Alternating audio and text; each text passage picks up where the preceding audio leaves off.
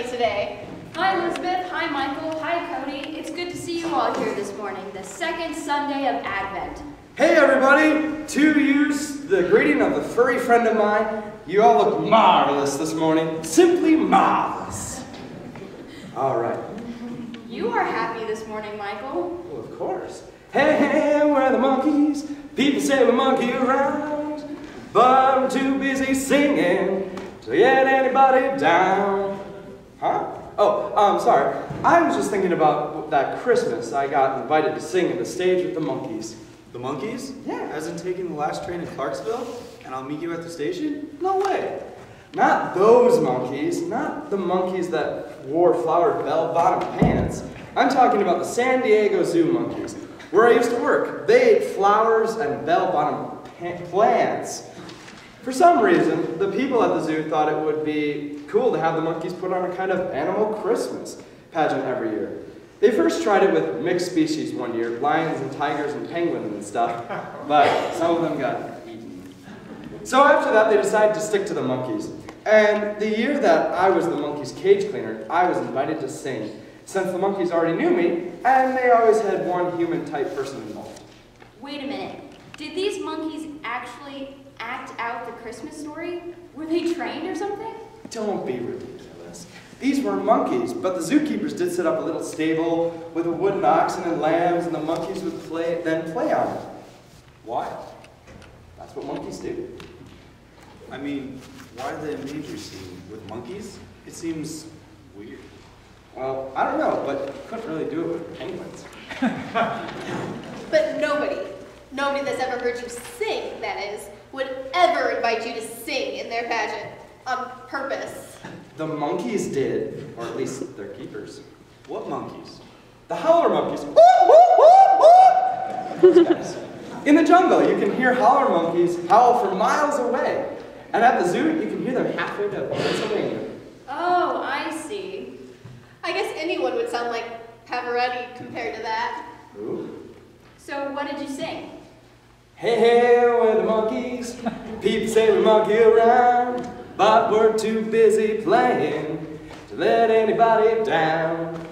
No, I was a stable boy, a singing stable boy, and that said, I always had one human in it, just to keep an eye on everything. And I think the monkeys really liked it.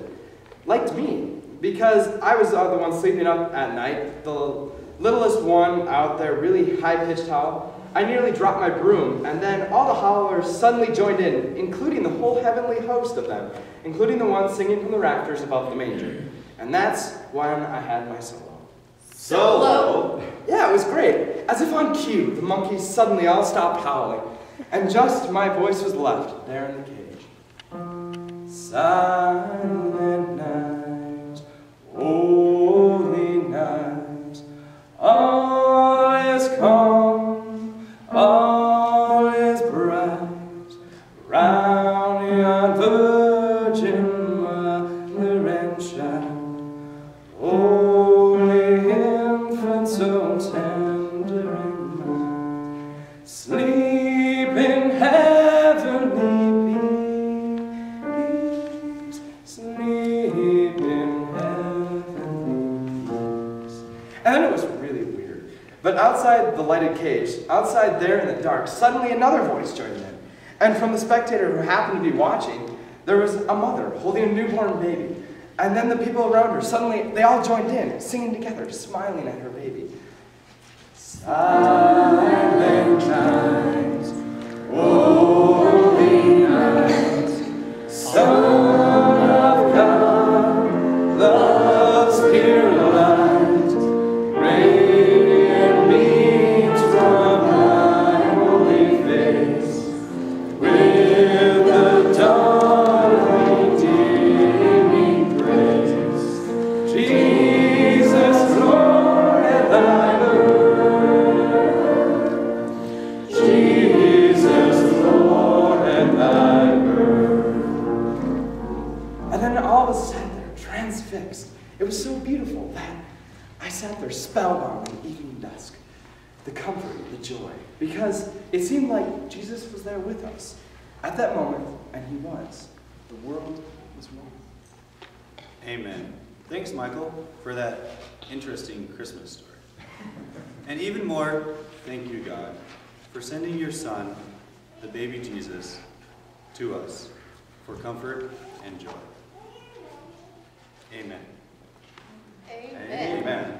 And Now, this is going to be a great Christmas season or what?